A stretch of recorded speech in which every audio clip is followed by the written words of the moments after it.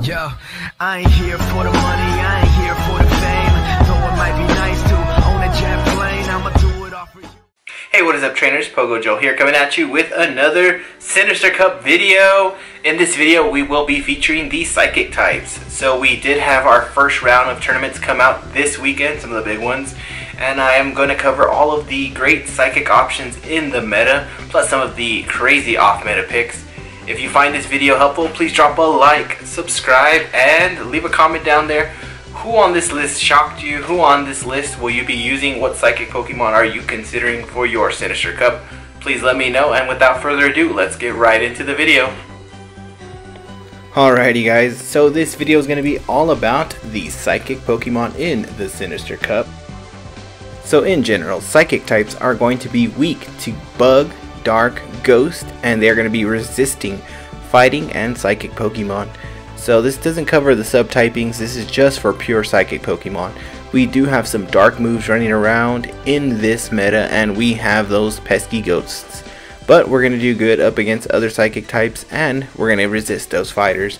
Also, another important thing to note is Niantic always finds a way to sneak Psychic Pokemon into October events. We've seen it for Halloween before in the past, and last year we did have a Psychic event, so we'll see if we get another Psychic event. Up first we have Cresselia, a pure Psychic Pokemon and a very tanky Psychic Pokemon.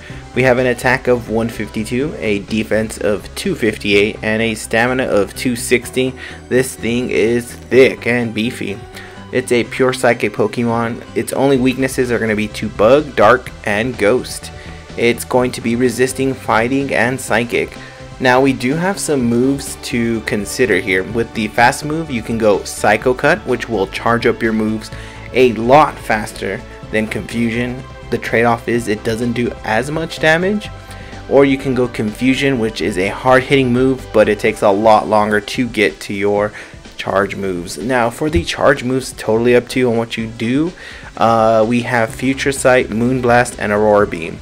I feel like Aurora Beam is kind of a must. It's going to help you against some of these flyers like Lugia, Drifloon. But also it's going to be the fastest move it can get to, being the only 2-bar charge move that it has. So the secondary move, totally up to you. You're probably going to want to go Future Sight so you can pick up the Stab. If you can only afford one, I guess Aurora Beam, but let's see, I don't know. It's very difficult to say, and it's also very difficult to get a Cresselia into the Great League here. You do have to trade and hope that the trade gets really bad, because the only way it can get traded, and it has to go down. So it's very difficult to get one. If you've got one, congratulations. It's very difficult to get. The closest I've come is to get one in 1501, but it is a very tanky Pokemon that will do a lot of work and take a lot of hits for you. So tanky that it's probably the only Psychic Pokemon that I can think of that can tank a Shadow Ball. Even from the most deadliest Pokemon like Haunter. Haunter does about 80% of its damage, and it still lives to tell the tale. But but that trade-off there is Psycho Cut versus Confusion. If you go Psycho Cut, your match becomes iffy and Haunter can actually beat you. But with Confusion, it only takes about, what, 4 of them to get Haunter done. So up to you what you finally decide on the moveset. Good luck if you get one of these. Congrats. Up next we have Claydol. Claydol is a ground and Psychic type Pokemon with an attack stat of 140, a nice defensive stat of 229, and a stamina of 155.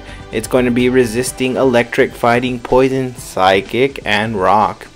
It's also going to be weak to Bug, Dark, Ghost, Grass, Ice, and Water. So some weaknesses that we do have to worry about that do come up in this meta. But let's see here. With the moveset, you're going to want to go Confusion. Confusion is going to be its best fast move. And then with that charge move, you can get away with just having Earth Power, I believe. Earth Power also is the only move that has a 10% chance to decrease the defense of your opponent by 1 stage. It doesn't happen very often, it's only 10%, but that ground move is going to come in handy against some of these steel tanks like Steelix and Bastiodon. So very good move there. If you do invest in a secondary move, totally up to you. Psychic just got a lot better with the update on September 27th to the move pool. They made Psychic a lot better. They buffed it. It's a 2-bar charge move now, so definitely a good move to have on a lot of these Pokemon who have Psychic as a charge move.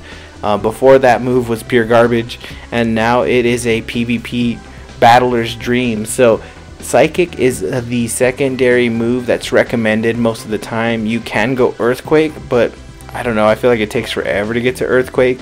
So for me, it'd be Earth Power and Psychic. Still debating whether I'm going to unlock the secondary move and use this Clay Doll, but I will consider this for a cup because it is amazing. Also, quick note, if you have Gyro Ball from a previous cup, you can go ahead and get rid of that now. That's garbage. Up next, we have the Bell of Doom, Bronzong, a Steel and Psychic type Pokemon with an attack of 161, a defense of 213, and a stamina of 167. It's going to be weak to Dark, Fire, Ghost, and Ground, and all of those resistances over there on the right. Now with Bronzong, you do have some things to consider along with those fast moves. You're either going to go Feint Attack or Confusion. I kept hyping up Feint Attack because I do believe that that's going to help you a lot in this cup. You do have to look at the trade-offs though. Confusion does a lot of damage and is going to help you against things that are weak to Psychic.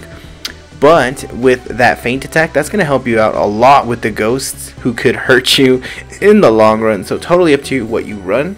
Now with the charge move, I am running Psyshock, which is a must. It's fastest move that it gets to. But you do have to have that secondary move. You need to have Bulldoze on there. If you're going to invest in a Bronzong, you have to have both moves. There's no way around it. Psyshock is going to be very spammy. It's going to help you.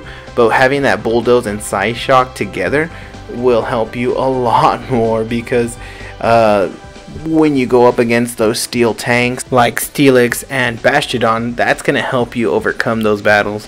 Without Bulldoze, you're very vulnerable to everything. You're not going to do as much damage as you'd like.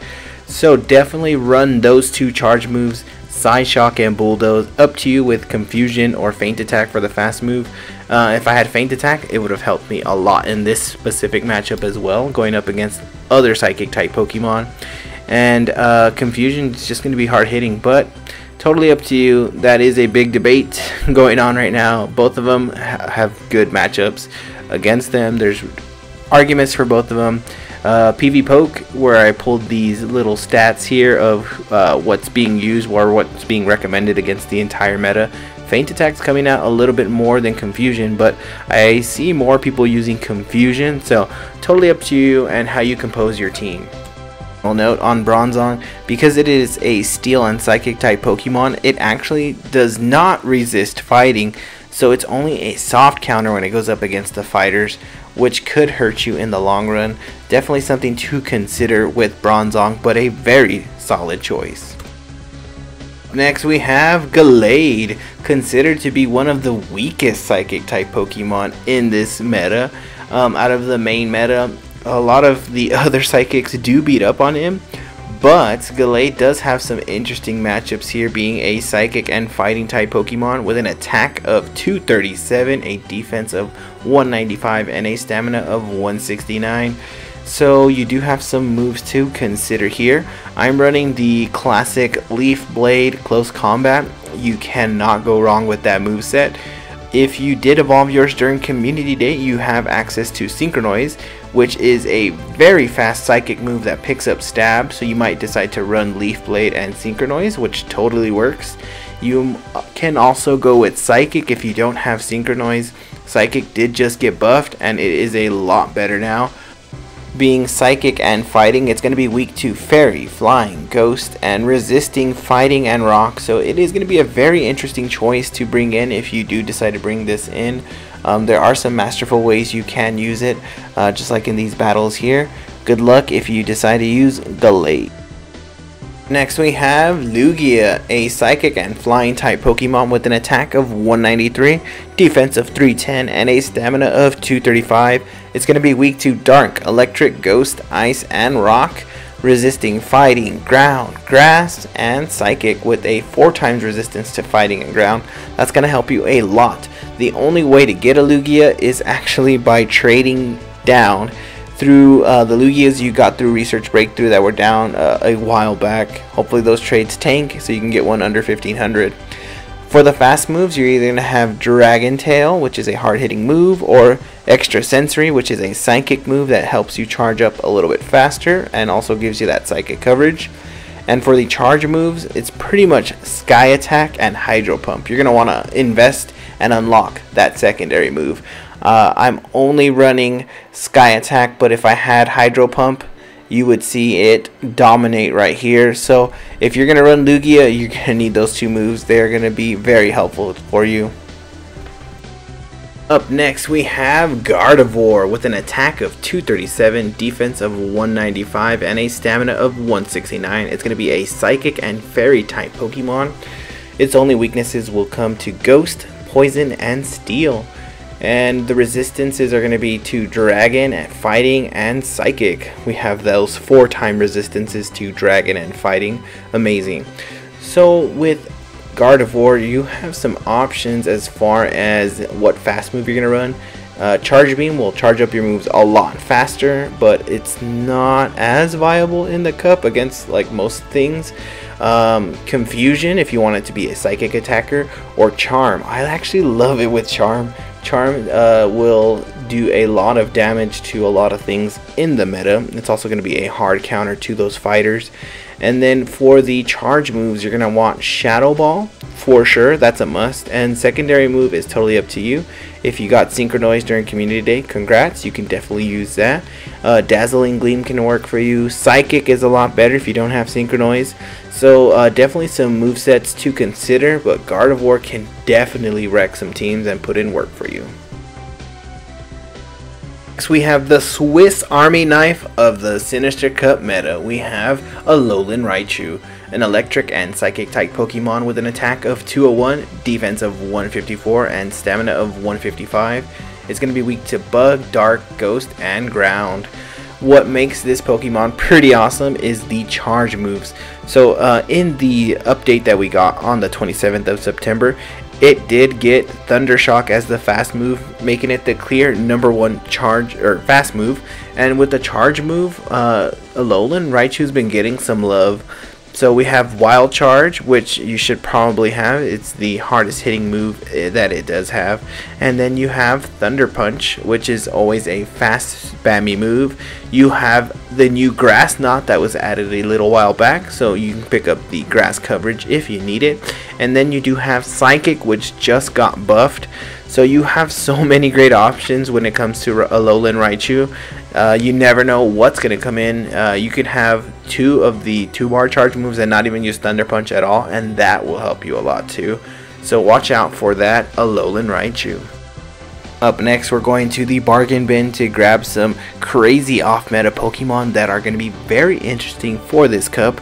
Up first, we have Chimecho, a pure psychic type Pokemon that has access to Shadow Ball. That makes it pretty darn dangerous. You're going to want Extra Sensory, Shadow Ball, and Psyshock if you decide to do that. That's also one of the Pokemon that you can get as a baby Pokemon and buy the secondary move for 10,000 before you evolve it.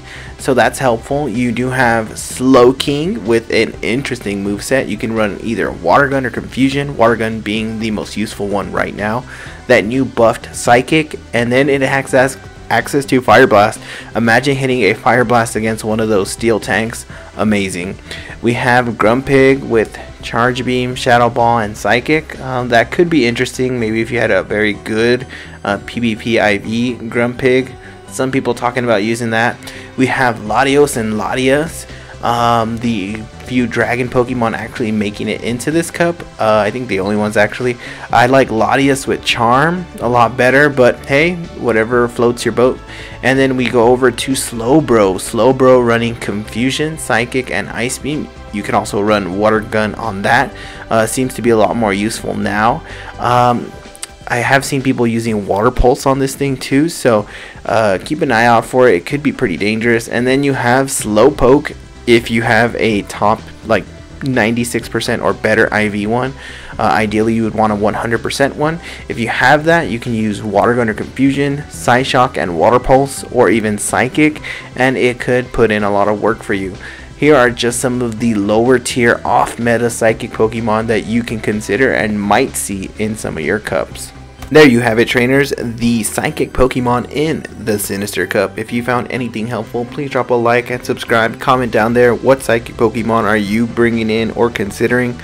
And if you found this helpful, I will leave a link here to all of the things I referenced and a link to my Ghost Meta video and the others as they come out. Next time, trainers, battle on!